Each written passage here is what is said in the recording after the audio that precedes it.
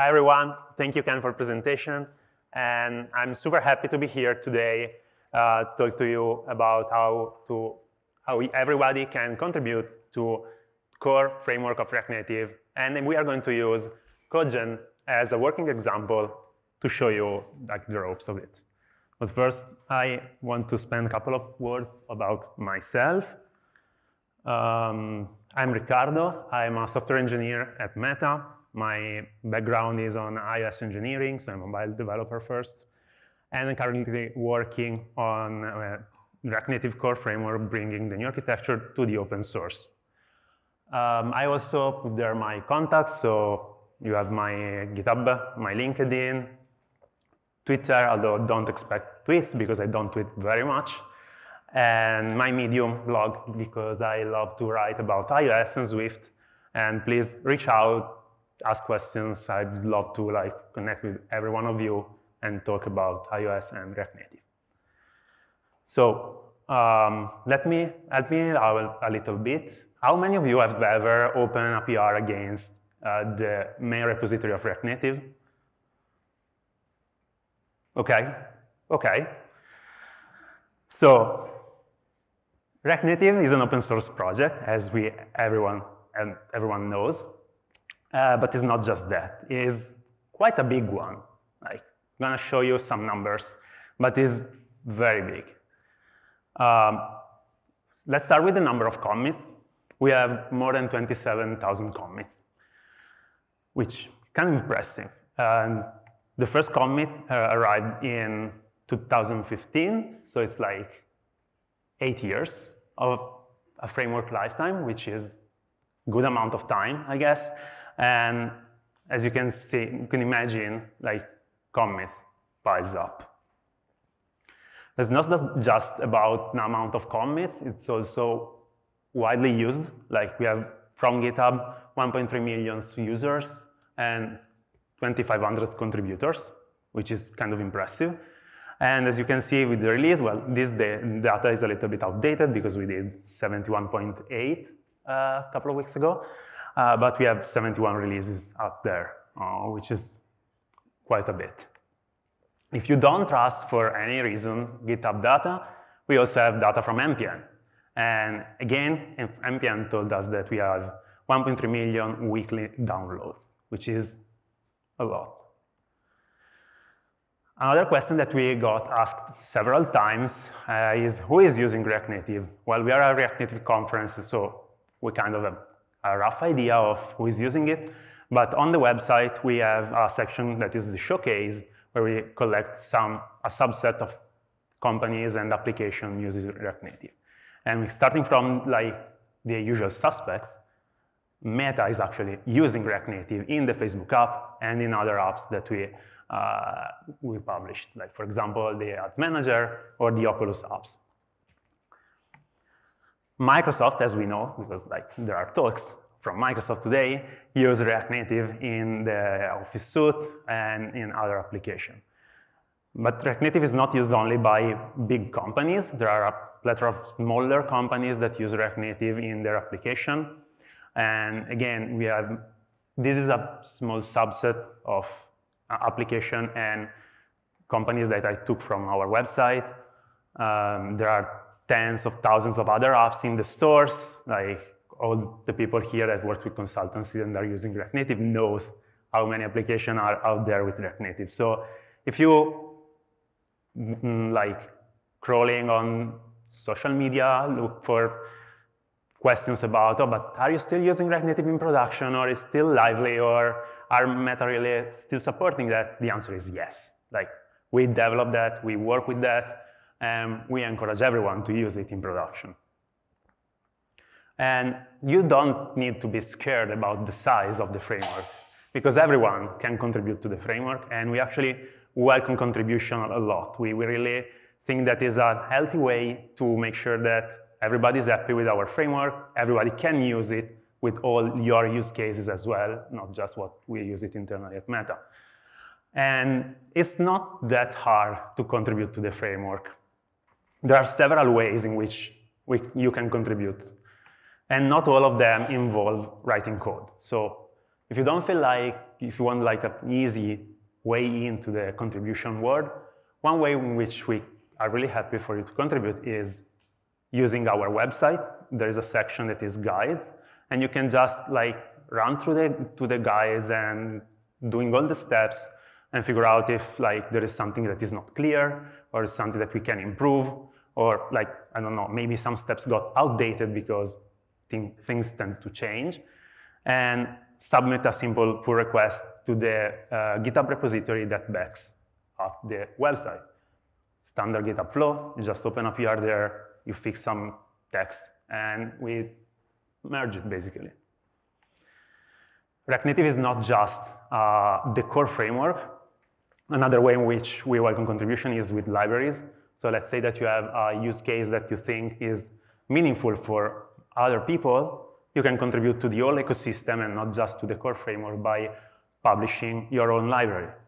On the website, we have a small guide on how to package your library, or could be a module or a component, in a way that can be consumed by other React Native applications. And we also have the React Native directory website, where we keep track of all the libraries that are available. So if you're developing a React Native app and you need to look up for libraries, this is a good resource also.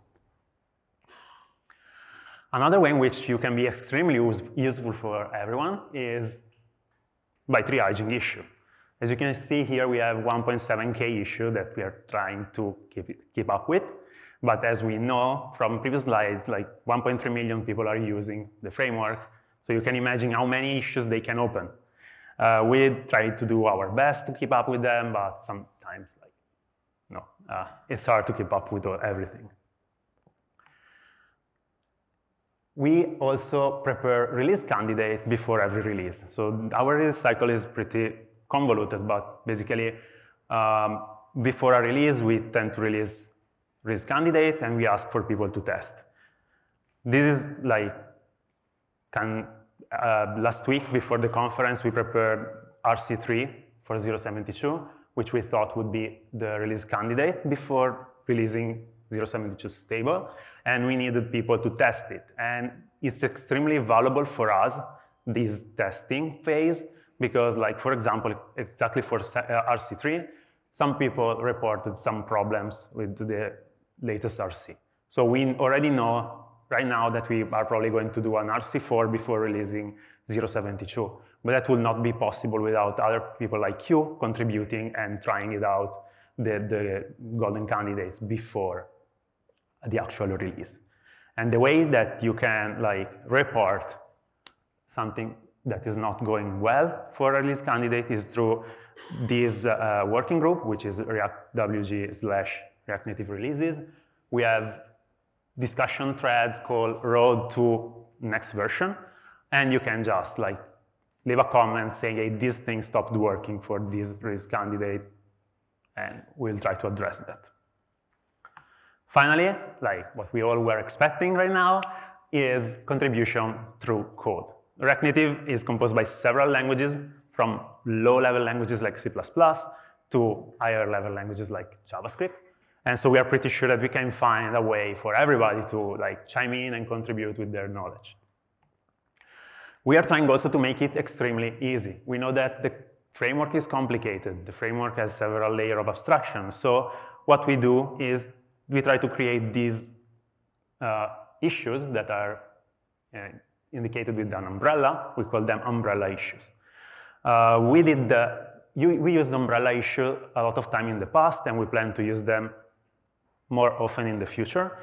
And so for example, in the past, we used to have umbrella issues for like improving our React Native bot, or to bring web styles from like the web world into a proper implementation for React Native, or even the monorepo initiative that we concluded before 72 was like, it started with an umbrella issue where many people contributed, like moving part of the code base in a way that is more monorepo specific. And they all share the same kind of structure. And I want to use like Codegen as a working example to explain you the structure of an umbrella issue.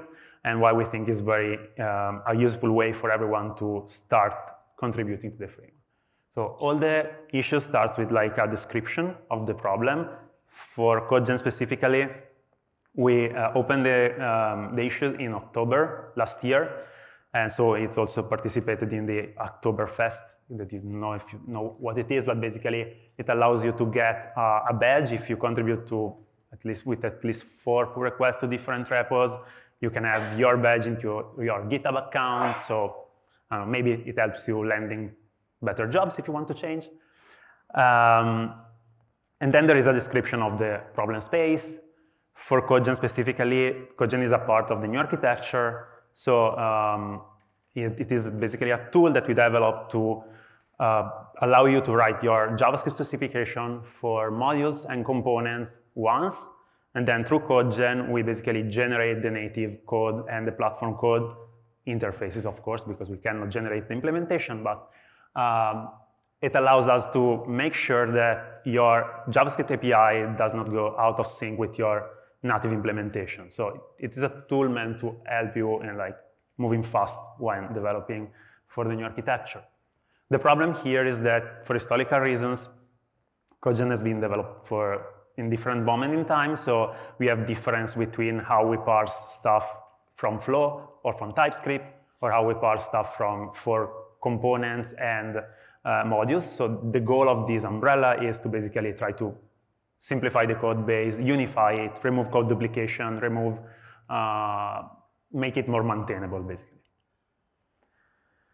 The third section of any umbrella issue is usually devoted to testing. We are really interested in making you as self-sufficient as possible, so we think that testing is an important part of it. We try to put there instruction on how to test your changes, which command to run, how to set up everything, and commands and set up everything so that you can be autonomous in like uploading your pull request and have it updated as soon as possible. And the final part is the task section, where it begins with some instruction on how to claim tasks and what are the expectations, so how long I think is feasible for you to like work on the task and when we expect a pull request to open, basically, and the list of tasks. So in this example, we have a couple of tasks taken by one person, and we try to recognize the work of everyone with like the attribution and the commit where it landed, and also a couple of tasks that are up for grabs, so people can just claim them and start working on them. But we're going to see how it works in a minute. The important thing that I want to stress of these tasks, they are very small. They are meant to be your entry point in the contribution journey. So they are very well-defined. The boundaries are clear. What we expect from the pull request is small changes. So you get confident that it's going to land and it's going to work for everyone. These are examples of other tasks that we had in other umbrella issues. So, for example, could be an implementation of a props that has already other similar props already implemented. So you have example that you can follow through and make sure that like everything makes sense, or small changes in configuration that like should be easy to like apply. But how all this process unroll, basically, if you want to start contributing and you want to like actually put your code there, what do you have to do? So the first part is how to claim a task. So keeping the Codegen as a working example, we navigate to the website, to the repository, we scroll, and we find a task that we like, for example, 104. And in the task, as I was saying, is self-contained. There are usually code pointers that we can look up to make sure that like we really understand what we have to do. In this case, if we click on the couple of links here, we can see like 2 parsing code, 1 for Flow, 1 for TypeScript. They are very similar, as you can see, so there is no real reason why we have this code duplication. The goal of this task is to put everything together and make sure that everything still works.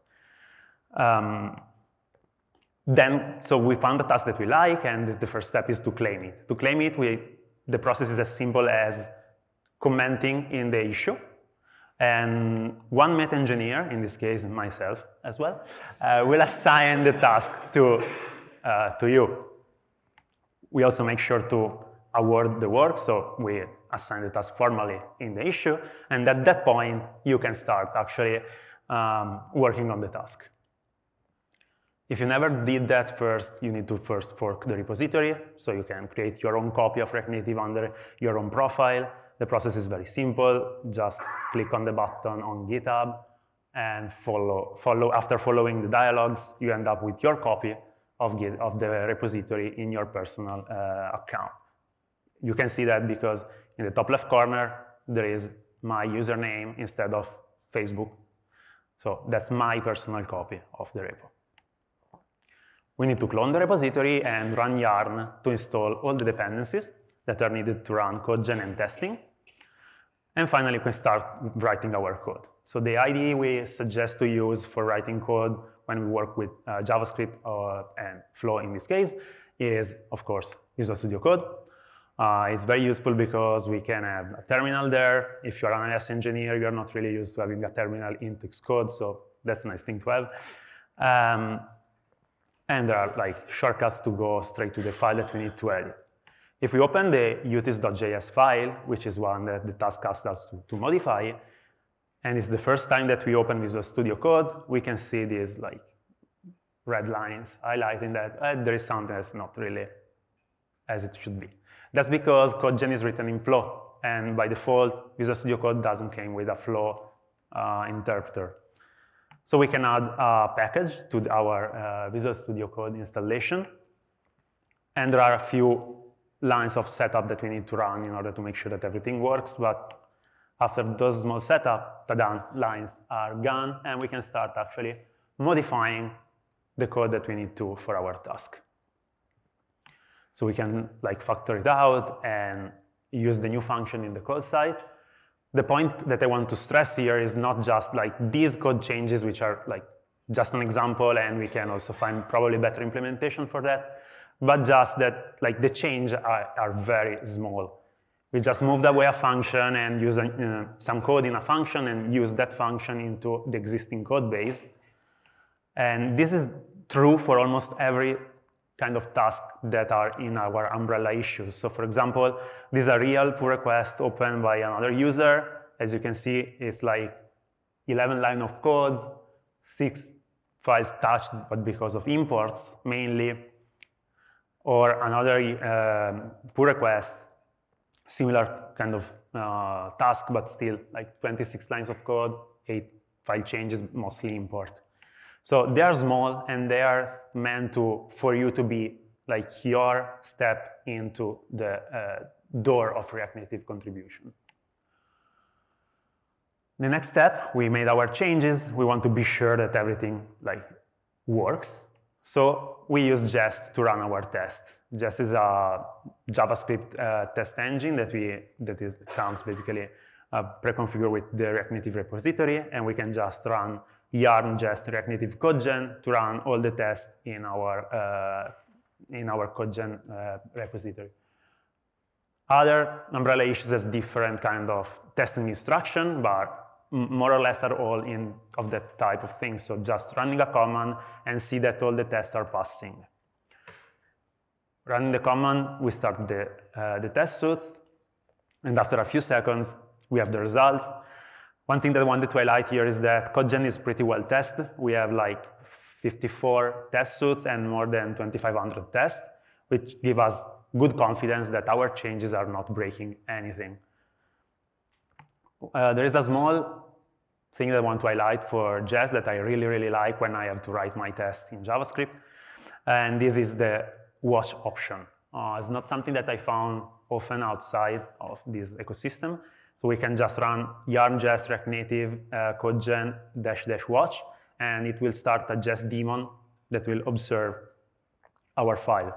So instead of like making a change, save the file, run the command, with this change, we just have to write the code and save the file. And the test will run automatically after every change that we push in our code. So it doesn't seem, but like it builds up, and it saves you a lot of time when you have to write tests. Everything is, we wrote our changes, all tests are passing, so we need to commit our changes. The thing that I want to point out is that the first step is to create a branch, and in React Native, we try to follow this convention of your username and the name of the branch. This makes it easier for everyone, like when you have to look through your branches, to figure out immediately like your changes and like pick the right branch that you want to work on. At this point, we need to open a pull request. Maybe this flow is pretty, like, you're comfortable with, but just opening GitHub, we can click on compare and pull request. And when using our fork, GitHub will automatically configure the pull request to be open against the main repository. There is also a template that we shipped with the framework, and this is prepared for you to fill up with all the details. So in this case, for example, we can fill up the task that you claimed and the changelog. The changelog is an important part. It has to follow this specific format for every commit that lands in React Native, because we have tooling that like process the changelog automatically if like all the commits are good. Just to give you an idea, between every version of React Native, there are between 800 and 1,000 commits. So you can imagine why we need a tool like that, because like going manually through 800 commits is painful. So we have our PR, it's in draft mode, and when that happens, our Circle CI pipeline will start running against your changes. The pipeline is pretty powerful. We are covering most of the base use cases that we need to make sure never breaks. And there are also some checks on like linting and stuff. So for example, I forgot to do something and Danger is screaming at me that I need to fix it. By looking at like the messages that Danger prints on the pull request itself, I forgot to run prettier. But this gives me the opportunity to show you another cool thing of React Native. Within the React Native package.json file, there are a bunch of scripts that can be helpful for you to like automate your daily workflow, basically. So in this case, what we are interested into is prettier, but there are other commands that you can explore, basically. By running prettier, it will automatically fix all like my JavaScript unprettier things. And as soon as we push again our changes, Circle CI will run again. In this case, everything is successful. So you can see 64 successful checks. Now they are even more because we added a few more checks in the last couple of weeks. And we can mark the PR as ready for review. When marking the PR ready for review, there is tooling that connects like GitHub with the internal system and Meta. So a Meta engineer will be basically automatically ping that there is a new pull request that needs to be checked. We try to stay on top of pull requests. So, and especially for this umbrella issue, there is always one person that is in charge of making sure that those changes are actually taken care of, so reviewed and eventually landed. In this case, the PR has been approved. And so the Meta engineer, in this case myself again, has imported the pull request inside our internal system. We have some CI that runs internally, which is slightly different from what's outside, because like as I was saying, Meta is using React Native also internally, so you have to make sure that all the changes that we bring in makes everything still working also for the internal system. But when that happens, your commit will arrive in the like top line of like last commit on the main repo. And that's how everyone can become a React Native contributor. So let me talk to you about some future opportunities that we are preparing. One is already improving Codegen, the umbrella issue I've been using for this presentation as an example. Yesterday evening, I pushed some other like 20 tasks for you to start playing with that, so if you want to try it out. Another way that can be helpful, like for you to start contributing to the framework, is by searching for the label good first issues. And these are similar tasks to what we have in umbrella issues, so they are small, self-contained, they don't require a lot of context, but they are not like, we couldn't really group them in a single umbrella, so they are out there in the wild. As I was saying at the beginning of the presentation, React Native is not just the core framework, so there are issues also in our dependencies and in our libraries. For example, there are issues that can be taken on from the CLI, but I just took the CLI as an example of another library that is into the ecosystem. Or we have this discussion and proposal forum, basically, where we push an RFC of things that we want to do to improve React Native as a whole. So if you have ideas on what you would like to see inside the main framework, or you just want to discuss other ideas that are already there, that's the right place to go. There is also a shining new umbrella issues that we just opened last week.